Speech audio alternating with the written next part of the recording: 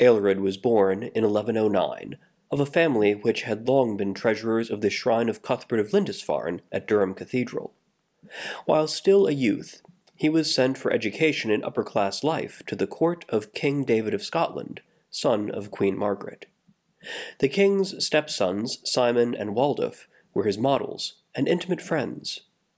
After intense disillusion and inner struggle, Aelred went to Yorkshire, where he became a Cistercian monk at the Abbey of Rievaulx in 1133.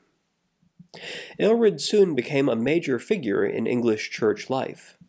Sent to Rome on diocesan affairs of Archbishop William of York, he returned by way of Clairvaux. Here he made a deep impression on Bernard, who encouraged the young monk to write his first work, Mirror of Charity, on Christian perfection. In 1143, Aelred led the founding of a new Cistercian house at Revesby. 4 years later, he was appointed abbot of Rievaulx. By the time of his death from a painful kidney disease in 1167, the abbey had over 600 monks, including Aelred's biographer and friend, Walter Daniel.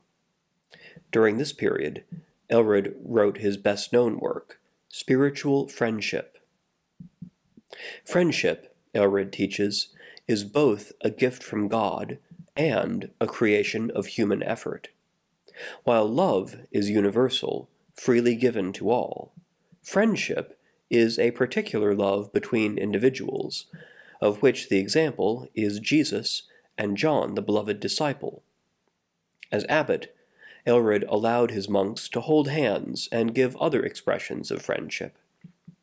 In the spirit of Anselm of Canterbury and Bernard of Clairvaux, Aelred writes, "There are 4 qualities which characterize a friend: loyalty, right intention, discretion, and patience. Right intention seeks for nothing other than God and natural good. Discretion brings understanding of what is done on a friend's behalf and ability to know when to correct faults. Patience enables one to be justly rebuked or to bear adversity on another's behalf. Loyalty guards and protects friendship in good or bitter times."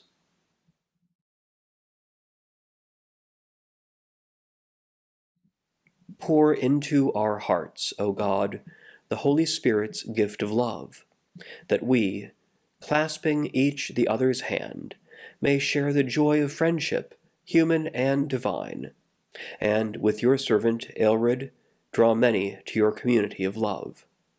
Through Jesus Christ the righteous, who lives and reigns with you in the unity of the Holy Spirit, one God, now and forever.